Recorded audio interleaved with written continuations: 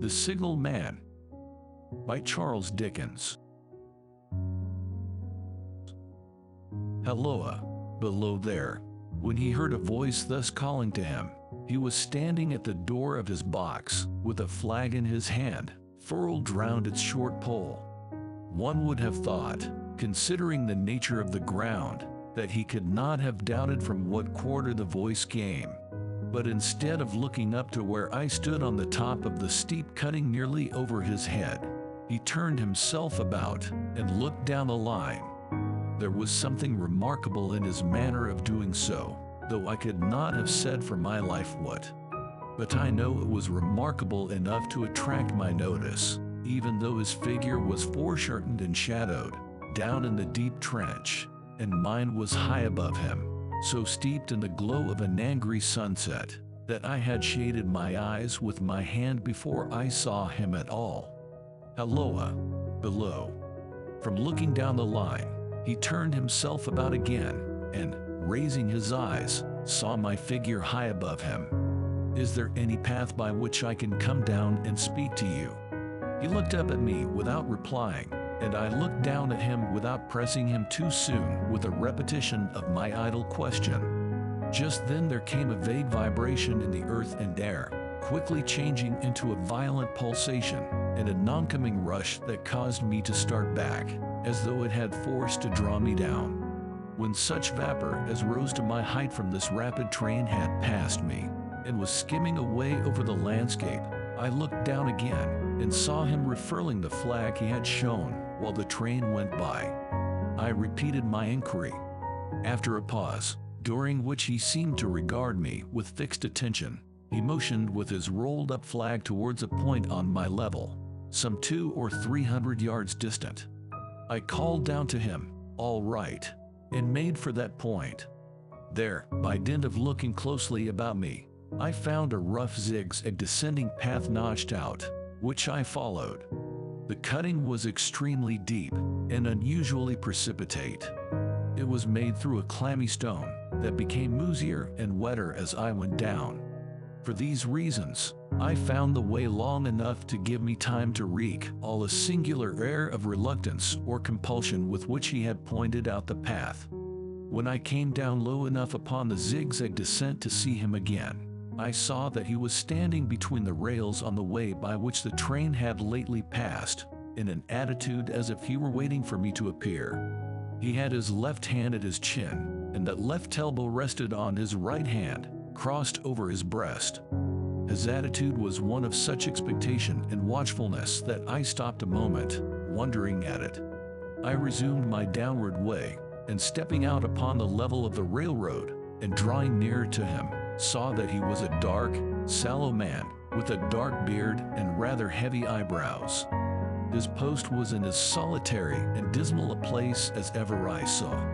On either side, a dripping wet wall of jagged stone, excluding all view but a strip of sky. The perspective one way only a crooked prolongation of this great dungeon, the shorter perspective in the other direction terminating in a gloomy red light, and the gloomier entrance to a black tunnel, in whose massive architecture there was a barbarous, depressing, and forbidding air.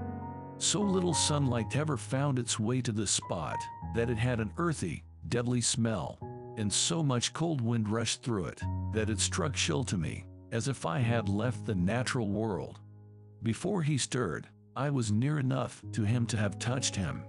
Not even then removing his eyes from mine, he stepped back one step, and lifted his hand. This was a lonesome post to occupy, I said, and it had riveted my attention when I looked down from up yonder. A visitor was a rarity, I should suppose. Not an unwelcome rarity, I hoped. In me, he merely saw a man who had been shut up within narrow limits all his life, and who, being at last set free, had a newly awakened interest in these great works. To such purpose I spoke to him, but I am far from sure of the terms I used, for, besides that I am not happy in opening any conversation, there was something in the man that haunted me. He directed a most curious look towards the red light near the tunnel's mouth, and looked all about it, as if something were missing from it, and then looked at me. That light was part of his charge. Was it not? He answered in a low voice. Don't you know it is? The monstrous thought came into my mind as I perused the fixed eyes and the Saturnian face, that this was a spirit, not a man. I have speculated since whether there may have been infection in his mind. In my turn, I stepped back, but in making the action, I detected in his eyes some latent fear of me. This put the monstrous thought to flight. You look at me, I said, forcing a smile, as if you had a dread of me. I was doubtful, he returned, whether I had seen you before. Where? He pointed to the red light he had looked at. There, I said. Intently watchful of me, he replied, but without sound, yes. My good fellow, what should I do there? However, be that as it may, I never was there, you may swear. I think I may, he rejoined. Yes, I am sure I may. His manner cleared, like my own. He replied to my remarks with readiness and in well-chosen words. Had he much to do there? Yes, that was to say, he had enough responsibility to bear, but exactness and watchfulness were what was required of him, and of actual work manual labor he had next to none. To change that signal, to trim those lights, and to turn the siren handle now and then, was all he had to do under that head. Regarding those many long and lonely hours of which I seemed to make so much, he could only say that the routine of his life had shaped itself into that form, and he had grown used to it. He had taught himself a language down here, if only to know it by sight, and to have formed his own crude ideas of its pronunciation could be called learning it. He had also worked at fractions and decimals, and tried a little algebra, but he was, and had been as a boy, a poor hand at figures. Was it necessary for him when on duty always to remain in that channel of damp air, and could he never rise into the sunshine from between those high stone walls?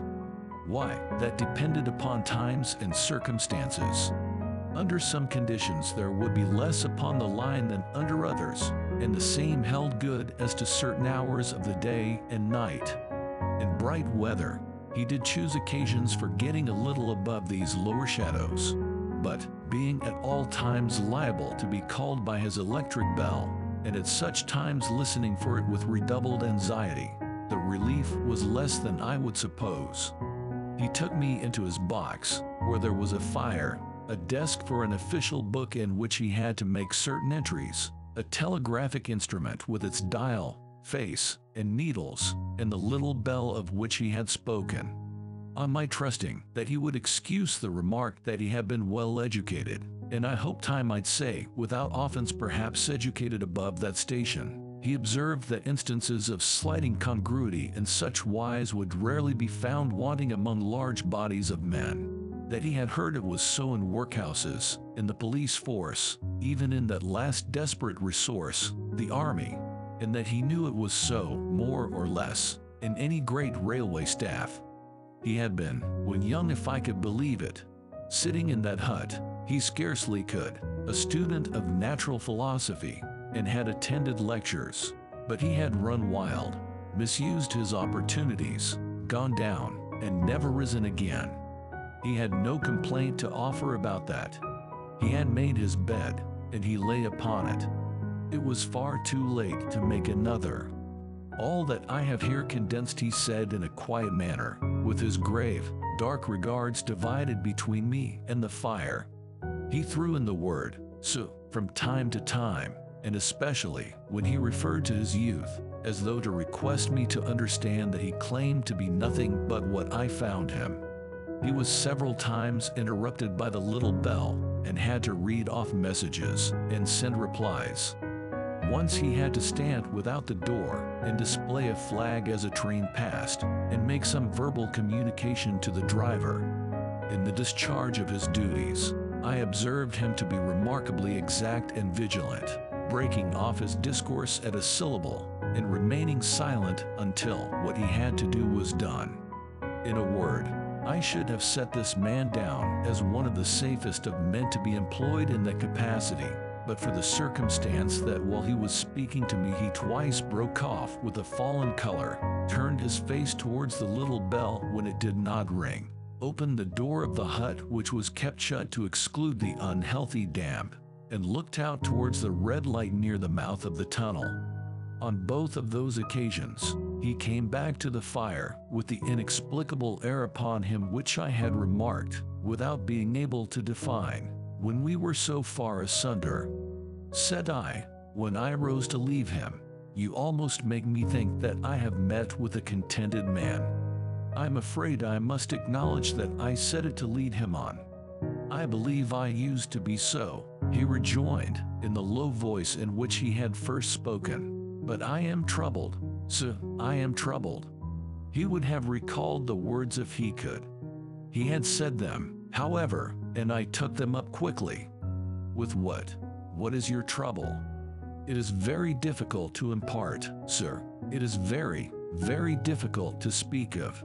If ever you make me another visit, I will try to tell you. But I expressly intend to make you another visit." "Say, when shall it be?" "I go off early in the morning, and I shall be on again at 10 tomorrow night, sir."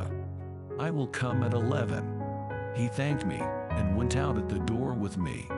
"I'll show my white light, sir," he said, in his peculiar low voice, "till you have found the way up.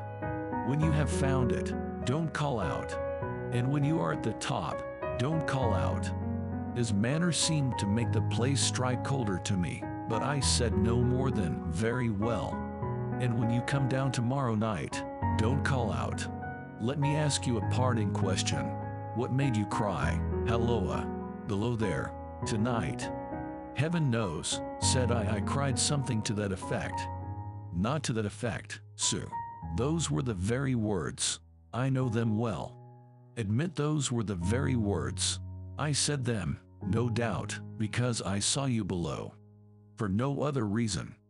"What other reason could I possibly have?" "You had no feeling that they were conveyed to you in any supernatural way?" "No." He wished me good night, and held up his light.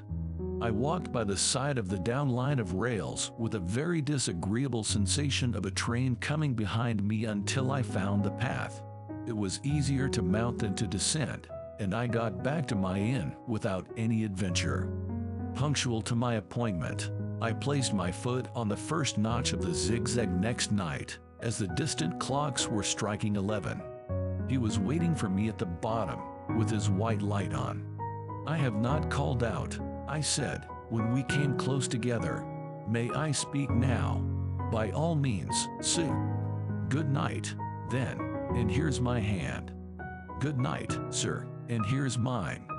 With that we walked side by side to his box, entered it, closed the door, and sat down by the fire. "I have made up my mind, so," he began, bending forward as soon as we were seated, and speaking in a tone but a little above a whisper, "that you shall not have to ask me twice what troubles me. I took you for someone else yesterday evening. That troubles me. That mistake. No, that's someone else. Who is it? I don't know. Like me. I don't know. I never saw the face. The left arm is across the face, and the right arm is waved, violently waved. This way." I followed his action with my eyes, and it was the action of an arm gesticulating, with the utmost passion and vehemence, "For God's sake, clear the way." "One moonlight night," said the man, "I was sitting here, when I heard a voice cry, 'Halloa, below there.' I started up, looked from that door, and saw this someone else standing by the red light near the tunnel, waving as I just now showed you. The voice seemed hoarse with shouting, and it cried, 'Look out! Look out!' And then again, 'Halloa, below there! Look out!' I caught up my lamp, turned it on red, and ran towards the figure, calling, 'What's wrong? What has happened? Where?' It stood just outside the blackness of the tunnel. I advanced so close upon it that I wondered at its keeping the sleeve across its eyes. I ran right up at it, and had my hand stretched out to pull the sleeve away, when it was gone. 'Into the tunnel,' said I. Noi ran on into the tunnel, 500 yards. I stopped and held my lamp above my head and saw the figures of the measured distance and saw the wet stains stealing down the walls and trickling through the arch. I ran out again faster than I had run in, for I had a mortal abhorrence of the place upon me, and I looked all round the red light with my own red light, and I went up the iron ladder to the gallery atop of it, and I came down again and ran back here. I telegraphed both ways. An alarm has been given. Is anything wrong? The answer came back, both ways, all well.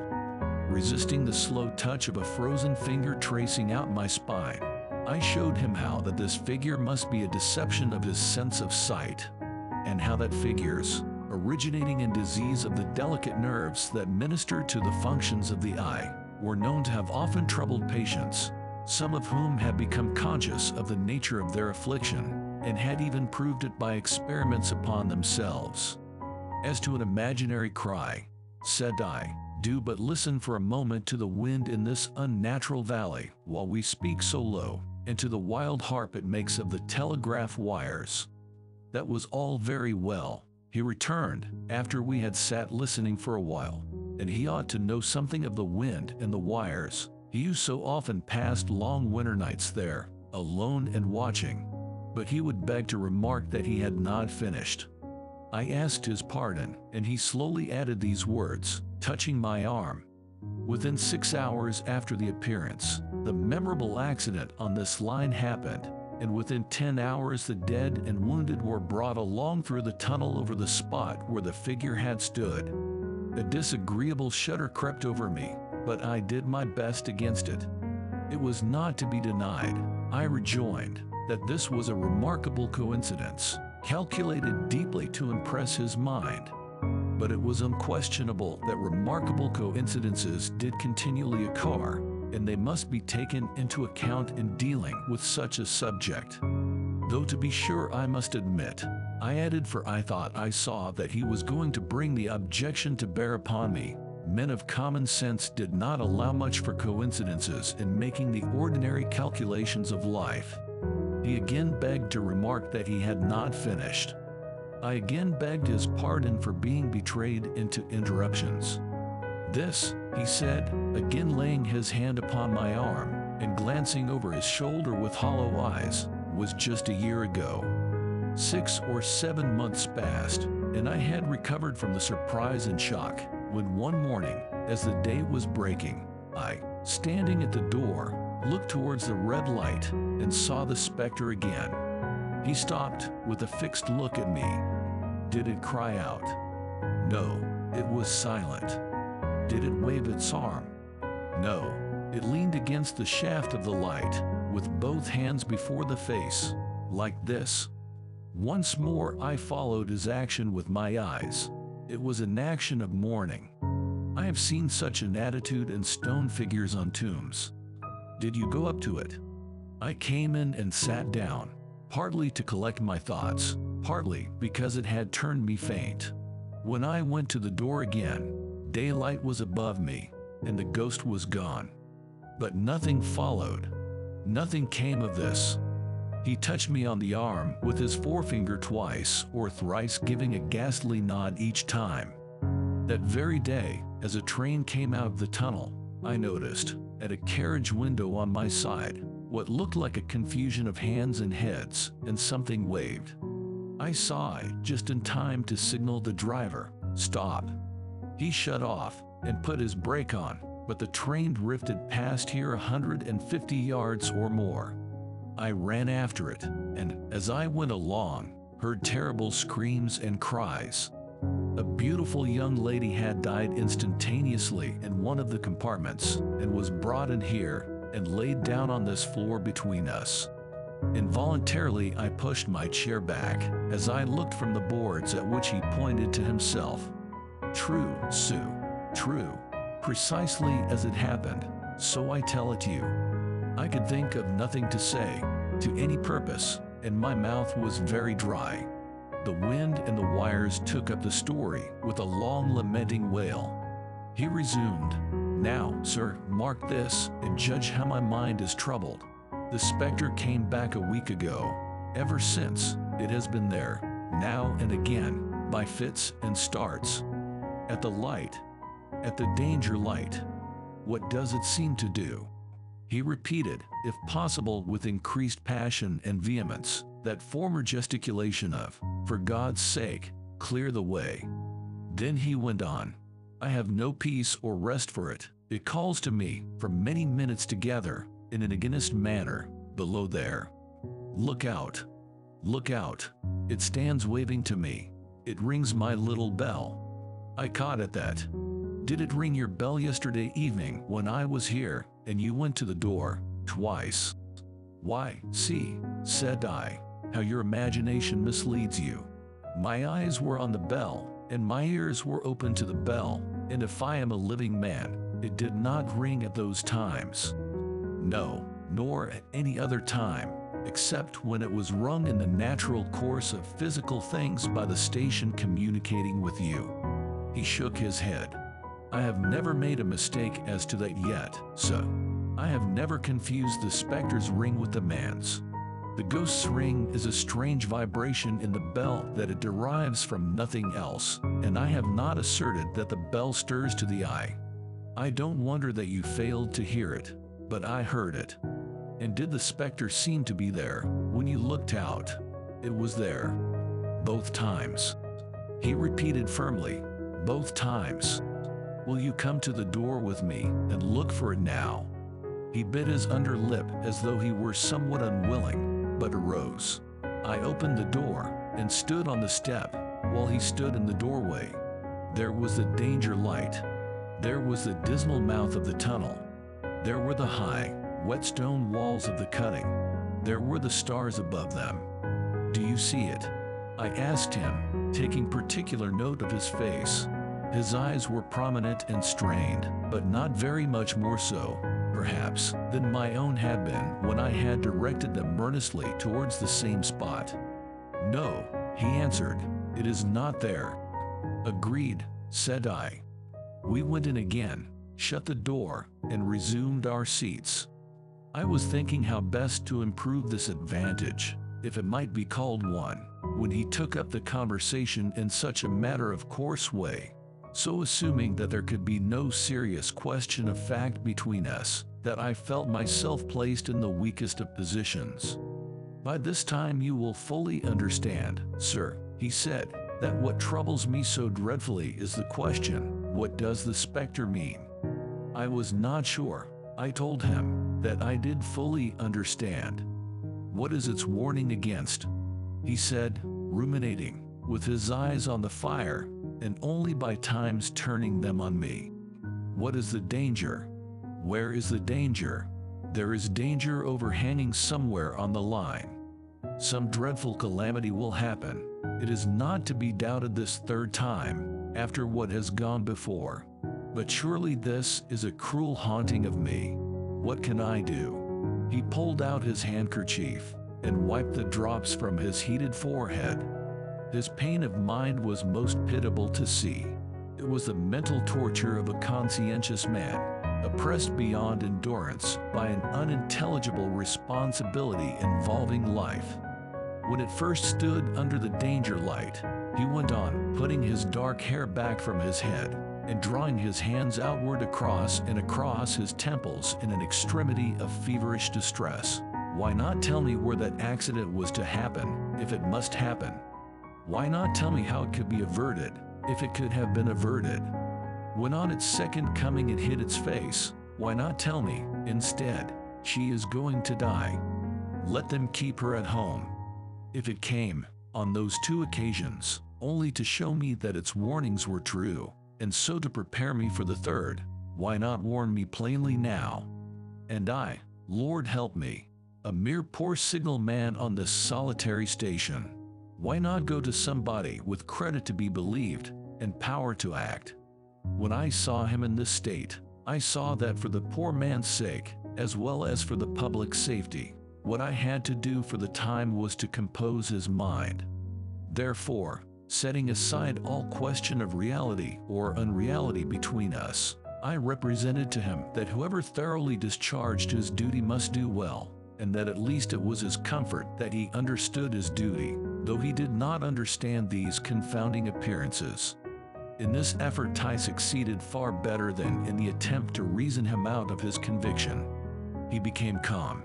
The occupations incidental to his post as the night advanced began to make larger demands on his attention, and I left him at 2 in the morning.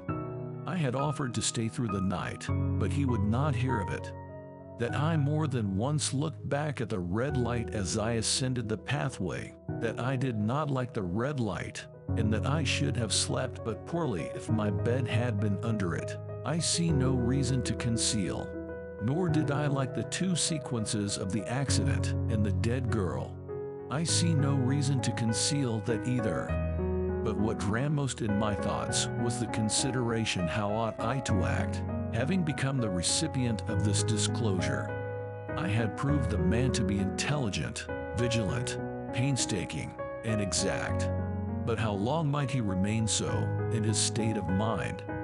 Though in a subordinate position, still he held a most important trust, and would I, for instance, like to stake my own life on the chances of his continuing to execute it with precision? Unable to overcome a feeling that there would be something treacherous in my communicating what he had told me to his superiors in the company, without first being plain with himself and proposing a middle course to him, I ultimately resolved to offer to accompany him, otherwise keeping his secret for the present, to the wisest medical practitioner we could hear of in those parts, and to take his opinion. A change in his time of duty would come round next night. He had apprised me, and he would be off an hour or 2 after sunrise, and on again soon after sunset. I had appointed to return accordingly. Next evening was a lovely evening, and I walked out early to enjoy it. The sun was not yet quite down when I traversed the field path near the top of the deep cutting. I would extend my walk for an hour, I said to myself, half an hour on and half an hour back, and it would then be time to go to my signalman's box. Before pursuing my stroll, I stepped to the brink and mechanically looked down from the point from which I had first seen him. I cannot describe the thrill that seized upon me when, close at the mouth of the tunnel, I saw the appearance of a man, with his left sleeve across his eyes, passionately waving his right arm. The nameless horror that oppressed me passed in a moment, for in a moment I saw that this appearance of a man was a man indeed, and that there was a little group of other men, standing at a short distance, to whom he seemed to be rehearsing the gesture he made.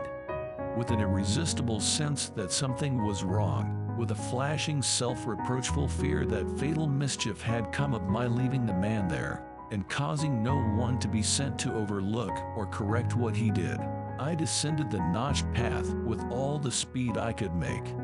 "What is the matter?" I asked the men. "Signalman killed this morning, sir."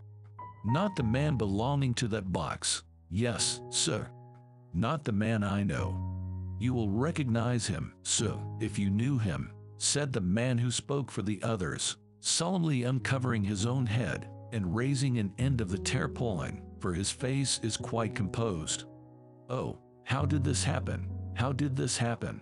I asked, turning from one to another as the hut closed in again. "He was cut down by an engine, sir. No man in England knew his work better, but somehow he was not clear of the outer rail. It was just at broad day. He had struck the light, and had the lamp in his hand. As the engine came out of the tunnel, his back was towards her, and she cut him down. That man drove her, and was showing how it happened. Show the gentleman, Tom." The man, who wore a rough dark dress, stepped back to his former place at the mouth of the tunnel. "Coming round the curve in the tunnel, sir," he said, "I saw him at the end, like as if I saw him down a perspective glass. There was no time to check speed, and I knew him to be very careful. It was a dreadful time, sir. I never left off calling to him. I put this arm before my eyes not to see, and I waved this arm to the last, but it was no use. Without prolonging the narrative to dwell on any one of its curious circumstances more than on any other, I may, in closing it, point out the coincidence that the warning of the engine driver included not only the words which the unfortunate signalman had repeated to me as haunting him, but also the words which I myself not he had attached, and that only in my own mind, to the gesticulation he had imitated. End of The Signalman by Charles Dickens.